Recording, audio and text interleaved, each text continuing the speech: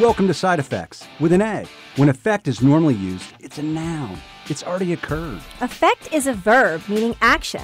Action influences outcomes. I'm Scott McGohan. And I'm Marie Singleton. We will provoke you to think differently. Side Effects, where problems are defined, solutions exposed.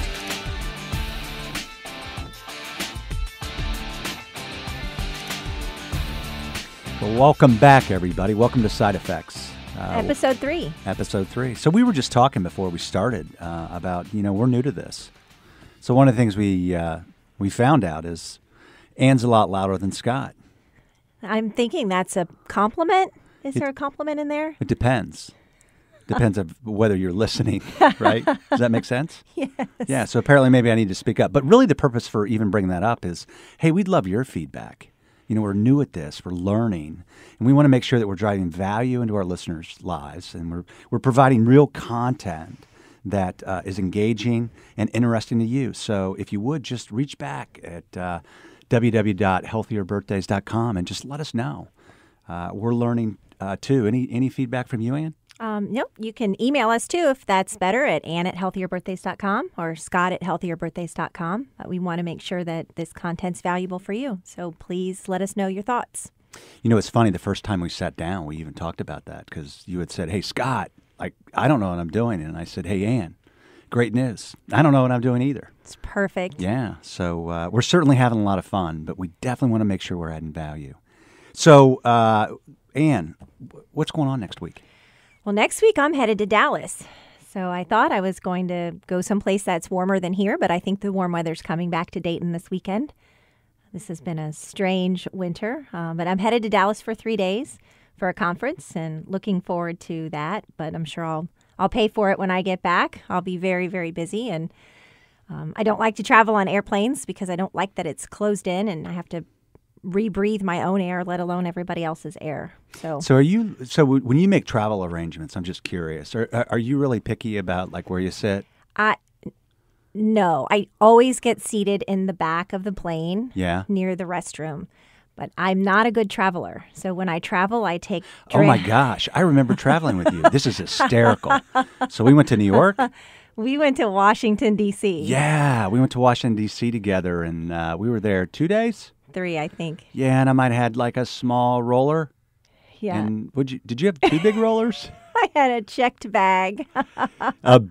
It was more than a checked bag. It weighed 49.5 pounds. Oh my gosh. It was like spring break. Well, I'm not a good traveler, so I don't pack right because I like options.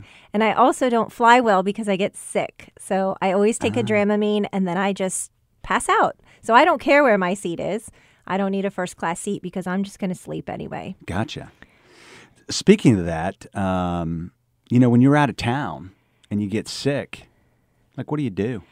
Well, I hope I don't get sick when I'm out of town. But if I do get sick when I'm out of town, something we wanted to talk about today with folks, and this is good timing because I'm traveling next week, is having access to telemedicine.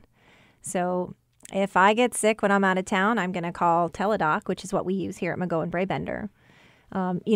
It sounds crazy, but I told you I don't like to rebreathe everyone else's air. People do get sick on airplanes, and I truthfully would travel with a mask if people. Well, the fear is people might think I have something wrong with me. That's why I don't do it.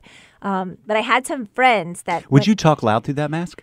I would talk very loud. I would shout. It's hard to understand people when you can't see their lips move, though. Yeah. You have to talk even louder. But I did have some friends travel to Florida for a conference a couple weeks ago, and 3 of the 5 coworkers all got sick. That's a big deal. I mean, I haven't been sick all year. Me neither. But I traveled. That's us knocking on wood. I forget where I went. I was somewhere. I think I was might have been Dallas. And sure enough, I come back from the airport, and I go home, and 2 days later, I'm sick for 2 weeks. You're exactly right. And you know what? I'm not real picky. I would love to be able to get an aisle seat. That's where I want to sit. But I'm not real picky. I certainly don't like the center seat. Yeah, traveling on airplanes. Well, you don't have to travel to get sick, though. One of the guys that works for me a couple of weeks ago came into a sales meeting, and I looked at him and I was like, "You have pink eye." And he was like, "No, I don't. I have allergies." I was like, "Do not get near me. That's pink eye." And so later that night, He sent me a text and he said, "You know what? I have pink eye. You were right." And I said, "Call Teladoc and do not come back to work until you're not contagious." So it happens at the most inopportune times, whether you're traveling or whether you're just trying to work.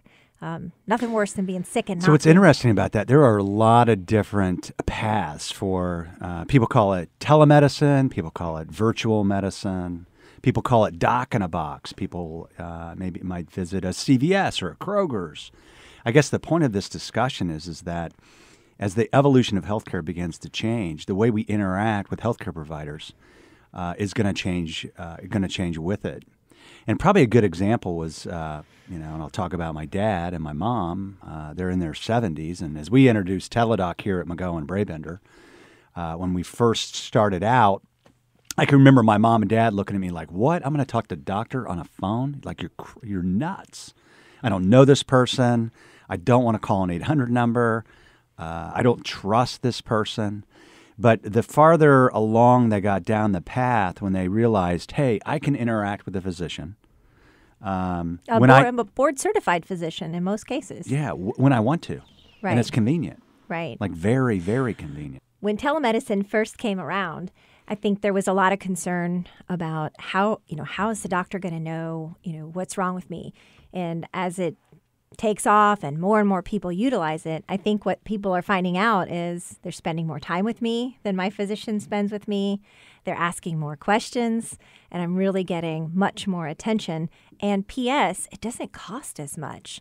So it was never meant to replace the primary care physician. So in other words, is the person I'm talking to, are they board? Are they really a doctor? Right. Right? And are they in the United States? Right. That's a Can first they dispense question. medicine? And I think a lot of people what do they look like? Like, where am I speaking? Like, where are they at? Are they in my neighborhood? Are they, on the other side of the country and all of that? And I think you would agree, we're probably like 5 years along in this evolution of virtual medicine. Right. Yes, I agree. And the first question employers ask, and especially employees when you talk about this, is, am I calling someone in the U.S.? They just really want it to be somebody inside the United States. They want to be able to speak the language. They want to be able to be understood. Super important. And now with virtual medicine, as you called it, versus telemedicine, you still have the option of the phone, but now you can actually see the person you're talking to. Most smartphones have a reverse camera. Most computers have a reverse camera, so you can see the person you're talking to. You can even select them when you're in the waiting room. Yeah, I think even some of them, you can actually even look at their backgrounds, where they went to college. And the other thing too is, like, what do they look like? So if it's a gender issue, and I want to talk to a female physician or a male physician, and I get some sort of reference about who are these people. Right. So I mean, think about it. Why would you go to the doctor? Most people go to the doctor for something that comes up suddenly and that's going to happen one time. So on average, people have about 2.3 what we call ill visits a year. I'm sick. I need a prescription. And you don't go to the doctor to just say, "Hey, I'm sick. Just glad to see you." You go to the doctor because you need a prescription. You need an antibiotic. You need something for your pink eye. You need something for your upper respiratory infection. That's what you want. And instead of going and sitting in a waiting room with lots of other sick people and possibly not being able to be seen for 2 days, 5 days, 7 days, primary care physicians are busy. They don't have that time available in their schedule to see you.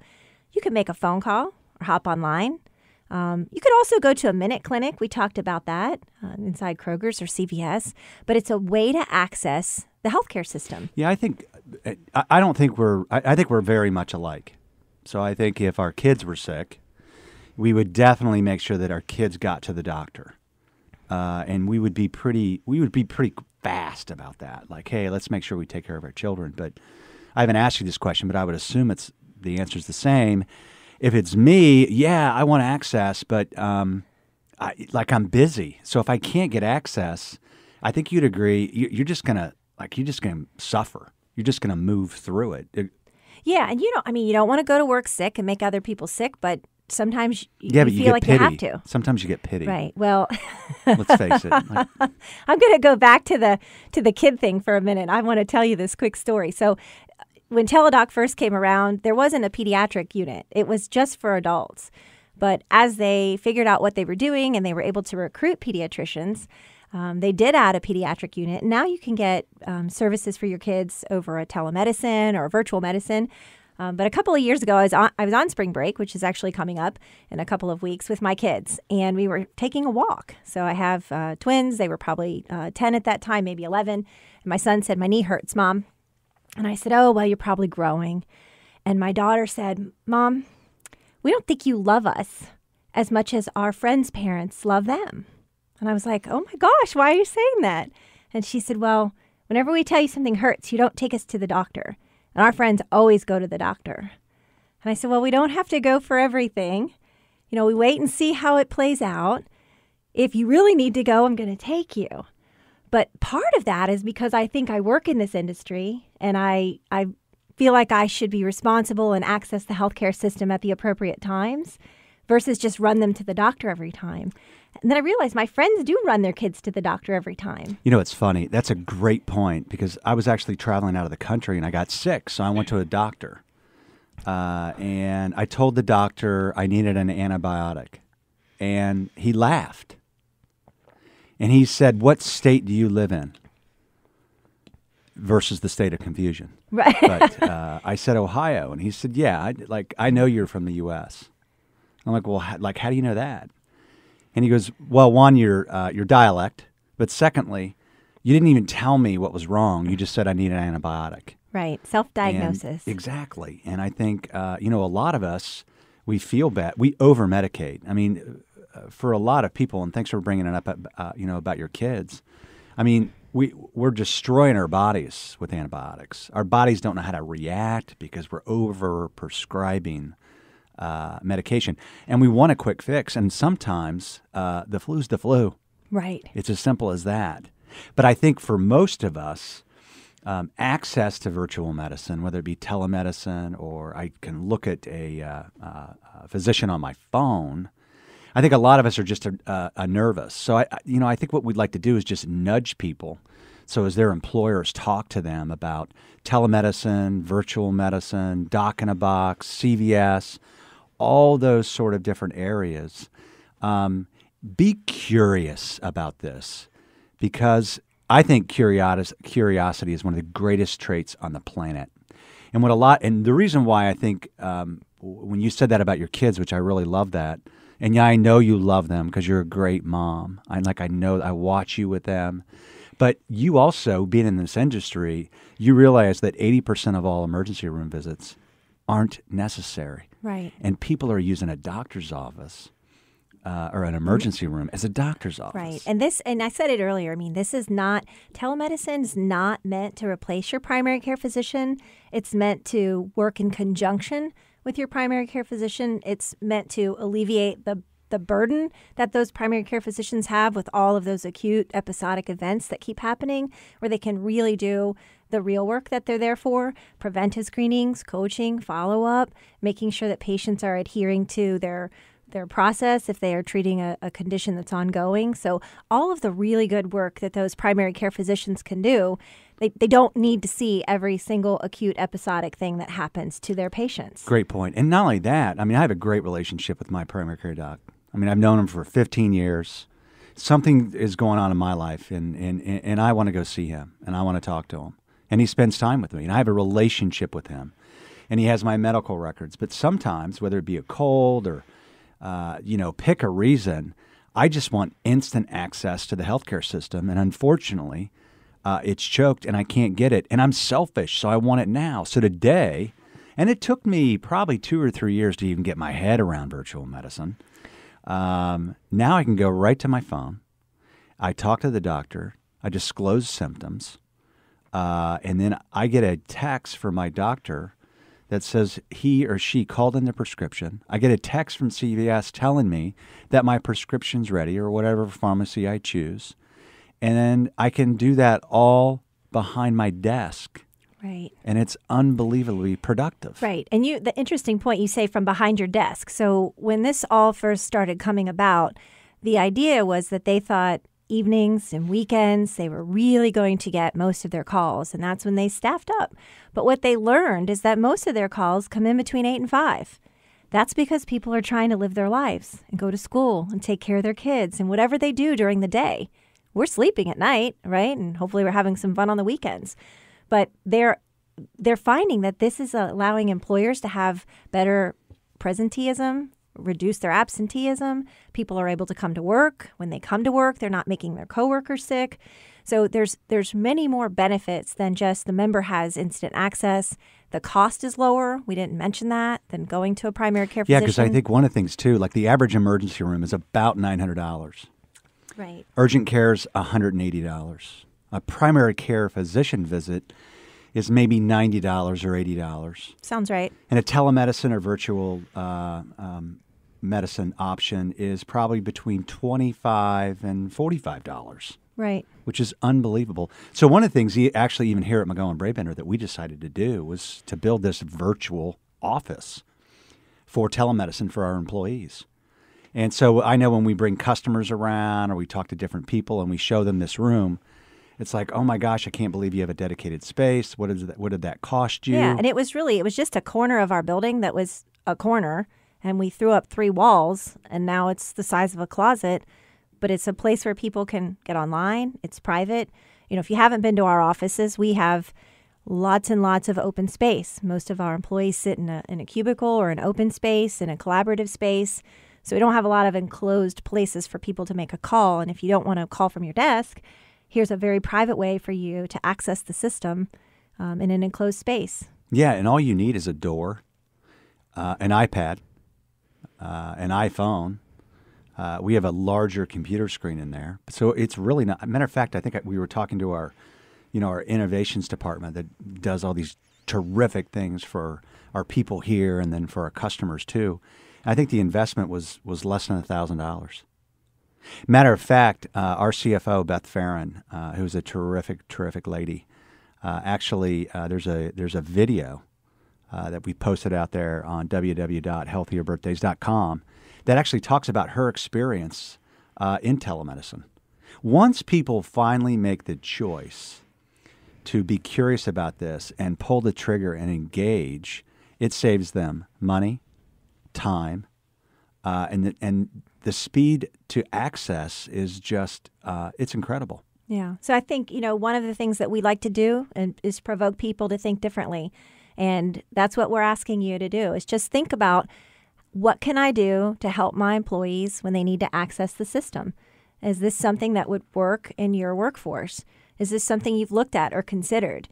And there's multiple options out there, multiple different providers of this. And I'll tell you, a few years ago, we rolled it out here and used it for a year at McGohan Brabender, probably 6 years ago now, before we ever even talked to our clients, because everyone was like, oh, this is witchcraft. Doctors on the phone that can write a prescription. You remember that commercial?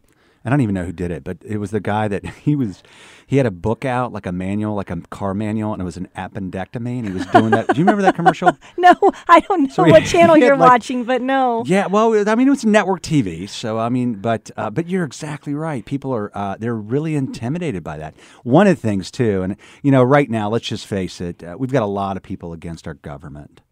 But one of the things that I really like about the United States and our government and even the state of Ohio is they govern to protect people. So when you look at other medicine and around the world, sure, I mean, it's a little more freestyle. But when you look at the United States, so this isn't an organization that can just step out and say, I'm going to put some docs in a room and I'm going to push out telemedicine. No, the federal government and our state legislators do a great job of saying this will not be executed without excellence, without vetting these physicians. Sure, are there ways we could make mistakes? You bet. But we are protected by an institution, in my opinion, that has our best interest. And we're talking about healthcare. That's a big deal. Right. And I think they've done a good job of saying we're going to make sure that we've got the American people and their interest behind this. Yeah, no doubt. Consumer protections are at the top of almost every industry, and every industry that's regulated is regulated primarily for consumer protection. So, again, all board-certified physicians, all folks that can that can give you their opinion, their advice, and a prescription. And you know what? I've used it probably a half a dozen times, and 2 of those times it resulted in no treatment. It resulted in, you know what? You probably have a virus, and so you're going to need to wait. And another time was you probably should go see your primary care physician. So if they can't diagnose you, they don't. So the good thing about all of this is if you're an employer and you're listening, especially if you're self-funded, it can save your people time. It can also save your plan a significant amount of money. When we talk about the cost of emergency room, cost of urgent care, cost of primary care physicians. If you're a listener and you carry a healthcare card with you, it's convenient. It's really fast. And it can save you and your family a lot of time. One of the things that Ann said, which is really important, is this is not trying to replace the relationship with a primary care physician. And all of these telemedicine organizations are very emphatic about making that very clear. Yeah, and in fact, they make all your information available to you so you can share it electronically with your physician or print it out and take it to your physician. They want there to be a continuum of care. They want your primary care physician to own that relationship. And if you remember, last time we asked you to look up attribution or attributed patient, we are going to talk about that, but not today. So keep that word in your mind, because that's what we're talking about here. Someone to help manage that process. One last thing before we wrap up on this issue. I'll go back. You came from Fifth Third, and when banks moved to virtual technology on their phone, and I was like, no, I always want to meet a teller. I want to meet the eyeballs, and I'm a people person too, so I like to be around people. And I thought, I'm never going to use an app. I'm always going to pay bills in my house. And now I pay bills twice a month. It used to take me a couple hours. My wife would go to the store or just disappear because, we won't go into that story. But I would just but now, I sit at my desk. A few extra clothes in the closet. Yeah. The Macy's bill came in. Exactly. All that stuff. But now I can pay bills like in my car. Right. I can deposit checks in Not my while car. you're driving, though. Just while you're early to a meeting in the parking lot. Yeah, I'm very compliant. Okay. Very compliant. Thank you. So technology, just in that respect, has saved me a lot of time. And it took people a long time to get used to. And some people aren't going to get there. We know that. But it took people a long time to be comfortable with what can I do online, and how can this is my money, this is my information, and this is my health. They do sort of treat it in the same way. But people will get there. They will get there, and it's coming. And the next generation behind us, they only want to do things online. So if you're interested, go to our blog, and there's a lot of information around virtual medicine. And then we would encourage you to listen next time as we bring a really good friend of McGohan Brabender's in the room to talk with Ann and I. His name's Mark Thompson. He's with a terrific organization called Aileron, which is an entrepreneur center for business leaders, founded by a real gift in our community, Clay Mateel, who obviously sold his organization. And one of his biggest aspirational lifts is how to just perpetuate private enterprise. And so we'll talk to Mark about that, his gift to the community. Please don't forget to reach back and communicate with us at www.healthierbirthdays.com. So we appreciate your time. Have a terrific day. I'm off to Dallas. Thanks for listening and opening your mind. If you're interested in learning more, you can reach us at scott@healthierbirthdays.com. Or Ann at healthierbirthdays.com. We hope you'll join us next time on Side Effects.